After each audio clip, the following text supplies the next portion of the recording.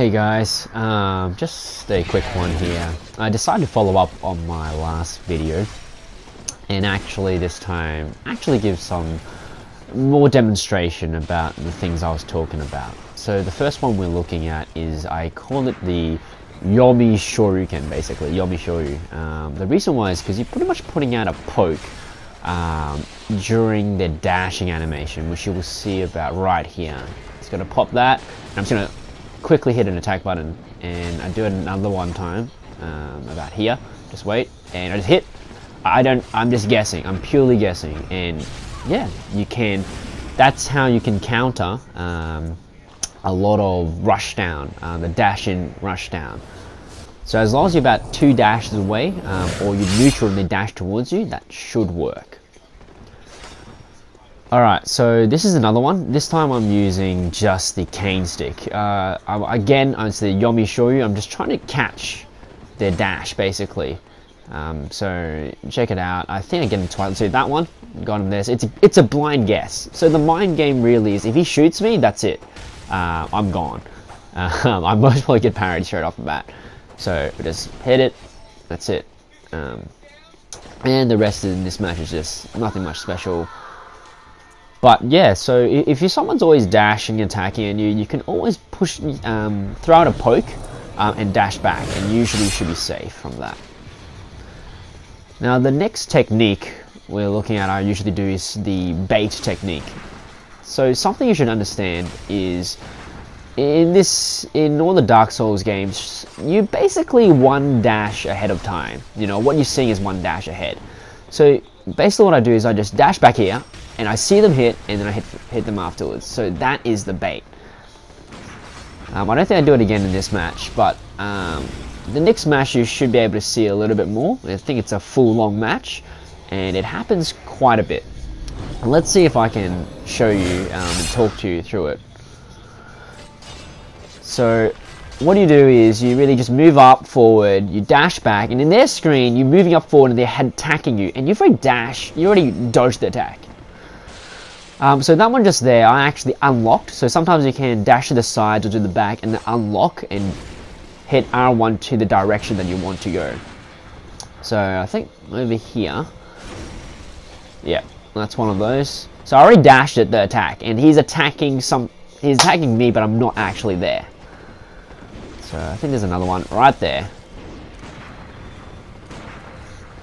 So it's a very powerful technique that you could use. So I think over here, oh no, just wait up. So how it works is you're sort of hitting the end of their attack animation. So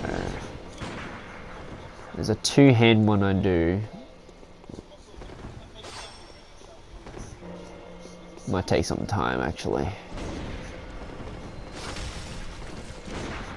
And notice how I dodge his attacks. Like sometimes you need to dodge late because on their screen they've already hit you, so you have to wait till your own screen to dodge. So you have to dodge its active frames. You're not dodging the spacing, you're dodging the actual attack frames. So you just be wary of that. So over here, I think I trade. So hit, so dash back, wait for him to attack, and boom.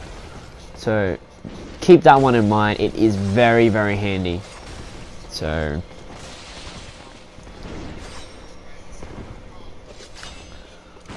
but yeah, it's, some people think it's a R1 mash fest and whatever, but you are quite in control in this game, as long as you know who's in frame advantage and how to dodge the attacks. So sometimes you dodge their screen, or sometimes you have to dodge late, otherwise you get hit. So that attack there, if I dodged straight away, I would have got hit by that overhead slam. So yeah, when you dodge in this game, don't panic. Absolutely do not panic, because you will be clipped by phantom range, as people call it.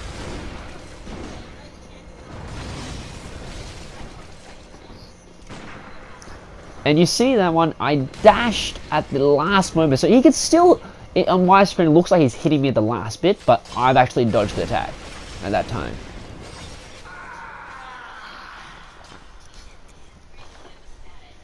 Alright, sorry, this is the... I don't have an editor, so I'm just going to go through. Now, this one over here is me using the stake driver. It's going to use the Yomi Shoyu. It's going to also use the bait technique, as I was talking about. Just check it out. There's really not too much, but you can see how the mind games work.